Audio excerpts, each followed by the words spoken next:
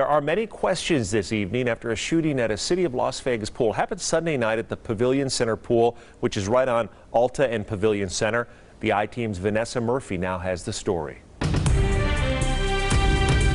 There were numerous shots fired here at the city pool Sunday night. Numerous shell casings were found here.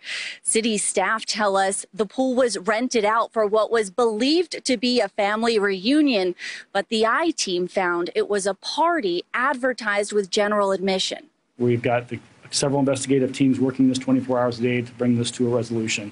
We're still trying to find victims and witnesses of this crime. On Eventbrite, there's a Banks and Spanks 3.0 indoor pool bash advertised for Sunday starting at 3 p.m. The private location only given out through direct message. Tickets $30. In the rules, no verbal or physical altercations. But sources tell the I-Team more than 100 shots were fired, leaving at least one person injured. As of Tuesday, Metro Police Captain Fred Haas reports no arrests, no weapons recovered, and no motive identified yet as police try to piece together what happened. He heads Summerlin Area Command and tells the I-Team Metro received no notification ahead of time that any party was going to be held here. We have to make sure that these events are safe for not only the families that are having the events, but for the rest of the community as well.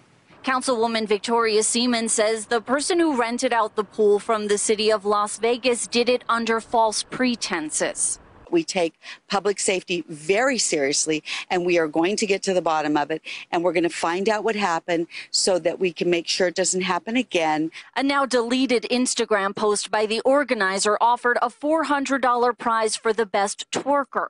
Video from the event is circulating on social media, some of it showing alcohol, which Councilwoman Seaman says isn't allowed here at the pool. These are not the type of events that we would rent out our spaces to. These are for community family events. Very disappointed. Now you can see Palo Verde High School is next door. Now the other way, there's a playground, and just across the street, there's a church and homes. We talked with a couple of neighbors over there. They tell us they thought they heard fireworks for Memorial Day. We now know that was shots fired. Reporting in Summerlin, Vanessa Murphy, 8 News Now. Thanks, Vanessa. Metro Police asking anyone with any information to please come forward. They say more than 100 people attended that party.